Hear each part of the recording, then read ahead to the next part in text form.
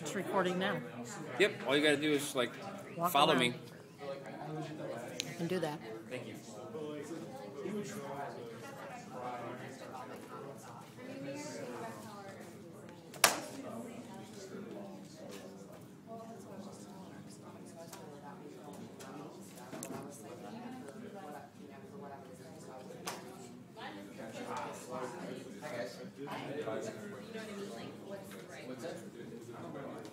Yeah, sure.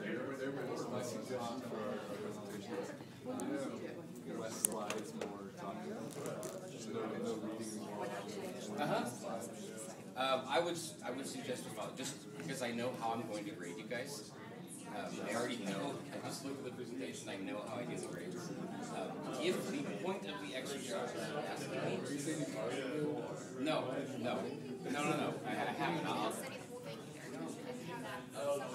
Like, let me put it this way. The way I'm doing the grading right now, there's two halves to your grade. 50% of your grade is how you present. So it's not just how few or how many slides you have. It's the crispness of your voice. It's your posture. It's just how do you come across? Was I convinced that this is a compelling presentation, or am I bored? Am I losing interest? Like, part of it is just your delivery.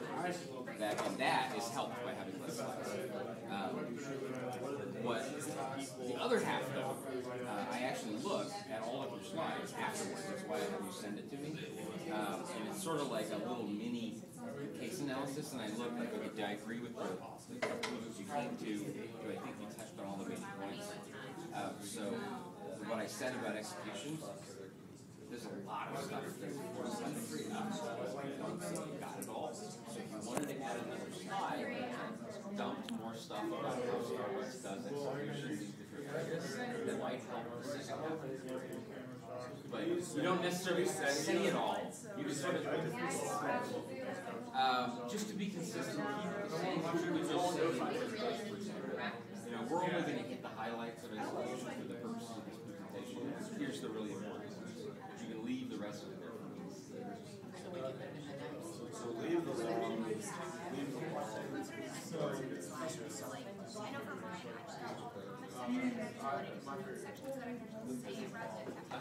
Yes, but just for my benefit, because I know all of that. When you send me the email, remind me that you have notes of it. Otherwise, I won't remember.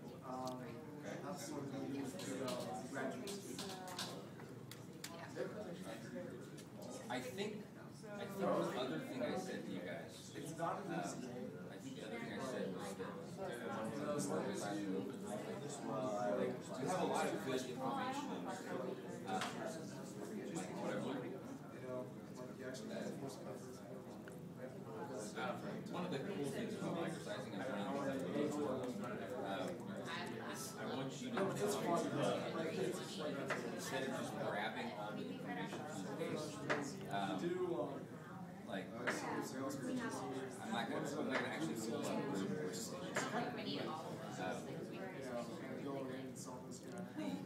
for example, there's a lot of information how many new stores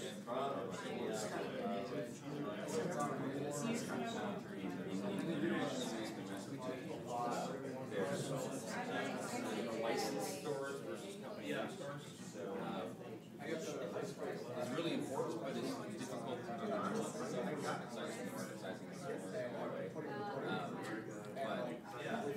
What I would suggest is start with something like Starbucks wants to grow by 50 new stores internationally or domestically in the next year, and then say, okay,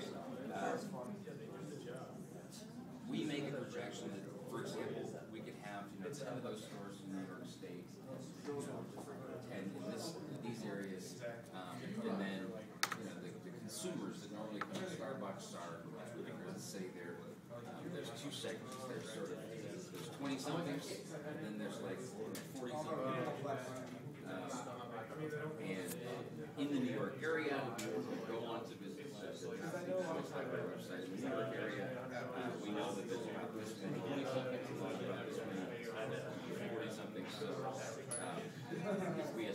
estimate that the career people tend to spend $15 pop because they're having a business meeting. That equates to this much revenue. You guys do the calculations yourself. Like start with a figure from the case, but then calculate something and document to me what your assumptions are. I don't care if you're right or wrong. I mean, I care if you're right or wrong. But the more important part of the exercise is to show me the exercise that's working together. Does that make sense? Okay. And then for generic competitive strategy, pick one. Like that's the easiest thing to like get points on or lose points on.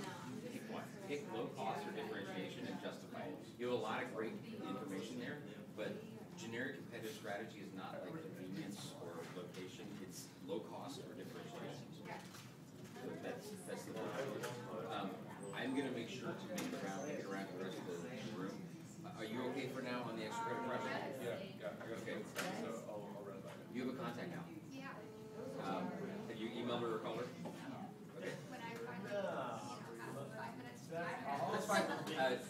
No hurry, although I am, between now and the end of the semester, I'm going to pressure everybody to at least send the emails out because I know myself, like, it's just human nature to, like, put it off because you're not going to get graded on it. It's not urgent.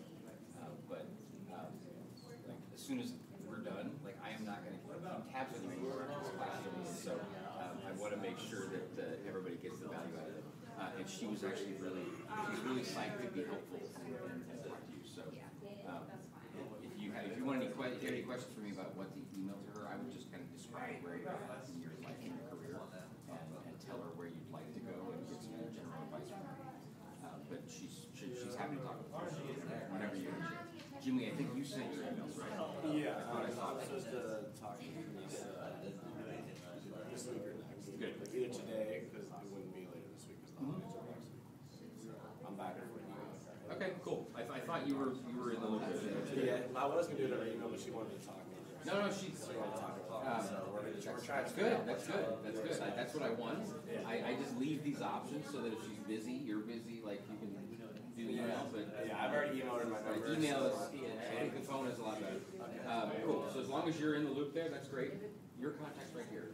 And Carla is also. I know, she didn't call me this week, but then, I don't know if you had talked to her or if she knew I was No, going to be. I haven't talked to Carla. She's busy. I'll email her back. I'll email her again and just kind of touch base and make sure that she got my resume. Feel free to let me know if you haven't heard from her. Well, I'll email her again, just touch base with her, make sure she got my resume. She had issues too. Okay. And I have talked to her mom for a chance I get. Cool. Thanks. Hi, folks. So you are actually done with your emails, right? Okay, good. No problem. Email Bob.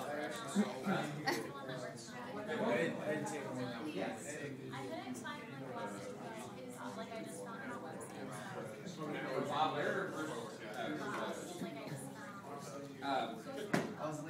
yeah, Bob, like, okay, Bob, I want to give you guys one like so just to make sure I can list those contacts. Like, fashion business is fun. I don't know very often, so you know that I want to say Bruce is like basically just my age. Bob is my mom's age. Bob is the CFO of All Access Group of self-esteem clothing. It's a several $100 million a year company that makes various fashions for the market what they design it. It's all but he's the CFO, so he is the chief financial officer of the entire company. And he's really open and they hire a he was like, yeah, Bruce is a much smaller Bruce, he's very helpful. With like a sticky note, don't cast up the other thing. Bob could hire you for a better pay. Bruce is having much more like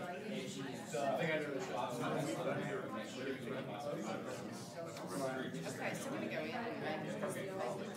case-wise,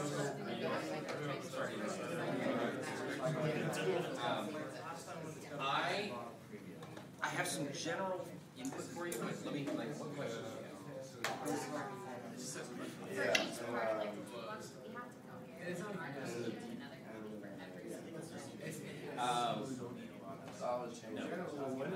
Some of the tools don't lend themselves to theirs anyway, so Porter's 5 horses.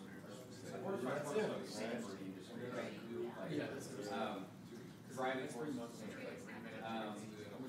I'm not concerned about seeing like for the financials, I definitely let me they actually go over anyway.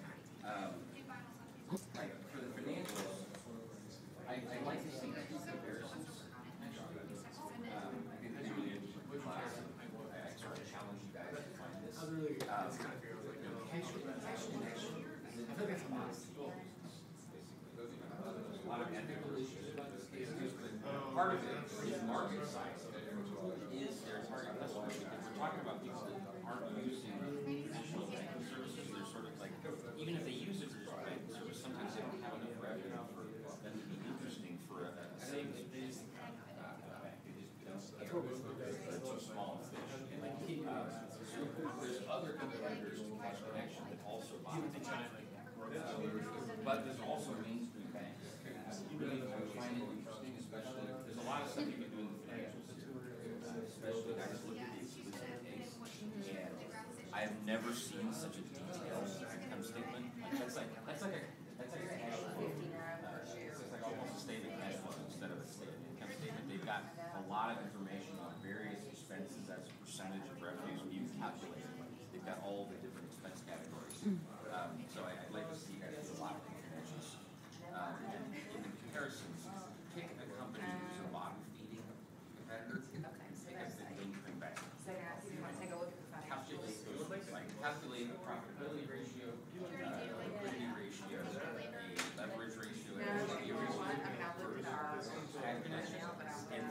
bottom feeding competitor and for a mainstream bank. And then also go on to and at least get those figures for mainstream banking and see what you can find. Look up Cash Connection.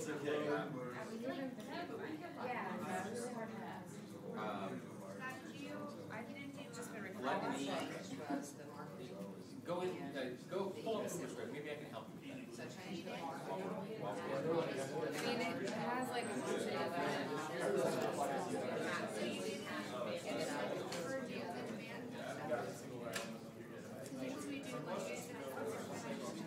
Everyone's advanced American advanced. Did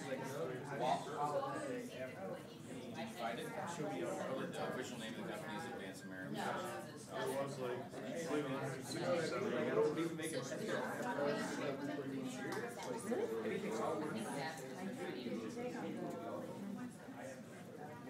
Our stock is 149.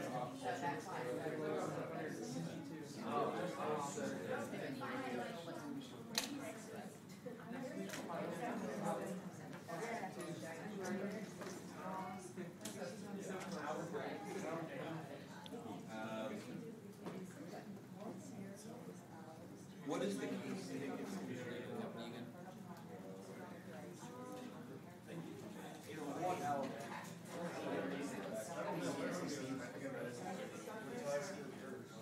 So yeah, no, there's so many.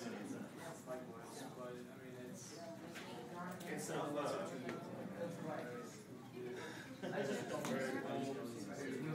We get our names in here, dude. Yeah. Did you talk with your dad about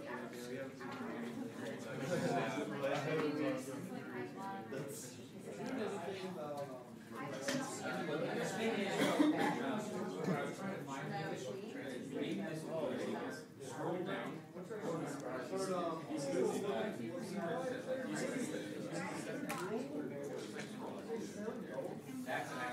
That's actually got a golden We're really close to being in the top 100. I'm sorry if that's what you just said.